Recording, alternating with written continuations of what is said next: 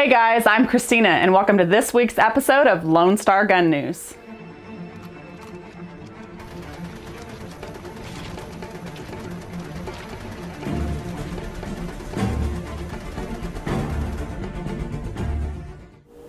Monday, July 24th was a busy day for Lone Star gun rights.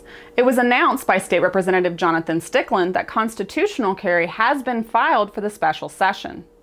The new bill, HB 296, as it is currently written, would allow for anyone 21 years or older who is not prohibited by law from possessing a firearm to carry a holstered handgun without having to obtain a license. The bill also prohibits law enforcement from detaining an otherwise law-abiding citizen simply for possessing a holstered handgun, something that Democratic State Representative Harold Dutton has advocated for since the legislature first debated legalizing open carry during the 84th session in 2015, and repeals all applicable Texas Alcoholic Beverage Code provisions prohibiting the unlicensed possession of a firearm in certain businesses. Carrying in bars will still be prohibited both with and without a license, and a license will still be required to carry a concealed handgun on college campuses. Following Representative Stickland's announcement of HB 296's filing, he spoke with Lone Star Gun Rights about the bill. Take a look. Hey guys, Representative Stickland here. I just wanted to let you know some big exciting news. We just filed constitutional carry in the special session as promised. We got the bill number 296. And let me be honest with you, we've been working on this piece of legislation for a while. Some of the concerns that some of the members of the committee had have been addressed. We feel this is the strongest version of constitutional carry that is acceptable of getting through. We've been talking with the members, continue to educate folks here in the House. We feel like the votes are there. We got to get this on the call. So I need you guys to help me do that.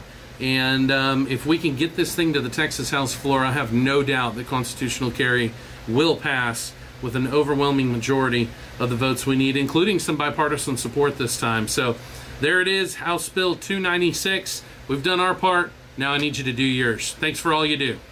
Just before our meeting with Representative Jonathan Stickland, over 80,000 signed petitions calling for constitutional carry were delivered to Governor Abbott's office by both NAGR and Lone Star Gun Rights.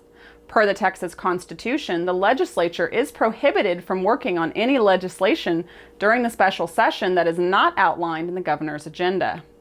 And since constitutional carry was not included, no work can begin on HB 296 until Governor Abbott amends his agenda to include it.